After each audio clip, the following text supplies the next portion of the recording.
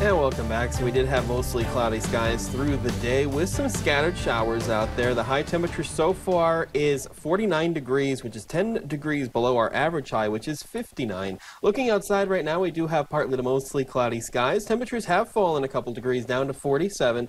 Wind chill at 42 with those winds south-southeast around 10 miles per hour. The dew point up there at 35, so a little bit more moisture in the atmosphere compared to the last few days. So we do have current temperatures near 47 at Lexington and Imperial, so cooler air in our south central counties. But as you make your way from Ogallala, Hyannis, Thedford, Broken Bow, temperatures near 50. The warmer air is the furthest north at this time, unlike the last couple of days, with Valentine currently at 54 degrees. There's your wind, mainly from a southerly direction. Wind speeds right now around 10 to 15 miles per hour. As you make your way from Valentine into the Panhandle, we have more of a northerly wind out in that direction, so a little bit of a cold front stretched across our viewing area as of right now. Here's a look at the Doppler radar. So we do have some showers still ongoing, just some light showers or sprinkles from, say, south of Broken Bow to Lexington to Cambridge, and another area of sprinkles from Arthur to Hyannis and just north of Ogallala, with mostly cloudy skies most everywhere else. So Doppler radar shows that we do have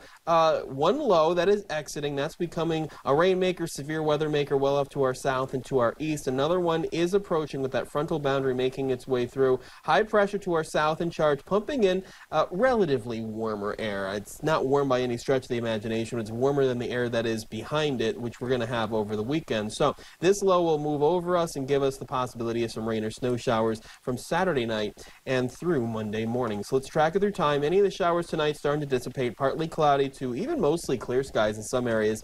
We're still into the upper 30s by around the midnight hour, falling into the upper 20s for overnight lows. As we go through the day on Saturday, we'll spend most of the day with dry conditions, just mostly cloudy skies. High temperatures only around 42 degrees with some rain or some snow showers approaching that will make their way through late Saturday night and into Sunday morning. Now by Sunday morning, we're back to mostly cloudy skies, mid to upper 20s, and high temperatures once again will be into the lower 40s for your Sunday. We do have another slight chance of some rain or snow showers Sunday night and through the day on Monday. Looks like there's not really going to be any accumulation, maybe less than an inch in some areas. It's just kind of too warm for snow to accumulate, especially on the roads, but there could be some areas around 3 inches as you make your way south and west of Imperial, north and south Panhandle too, some 3 to 6 inch amounts out in that direction, but it looks like it's mainly going to be melt on contact for us. Low pressure system going right over us, so on the backside, the cool side, we have some snow showers, another chance of some snow showers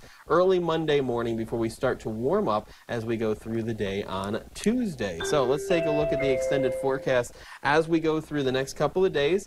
Temperatures into the lower 40s, and we do have that chance of some rain or snow showers lasting through Monday morning before we start to clear out. 44 on Monday, near 50 on Tuesday, mostly sunny and breezy. And for the first part of Wednesday, partly cloudy, warmer air, a high of 54. A wintry mix possible late Wednesday, and more rain or snow showers through the day on Thursday, with Thursday's high near 40 and lows in the upper 20s, and then still staying well below average for Friday, drying out partly cloudy skies with a high of 45. Kent? All right, thanks so much, Justin. And coming up in sports,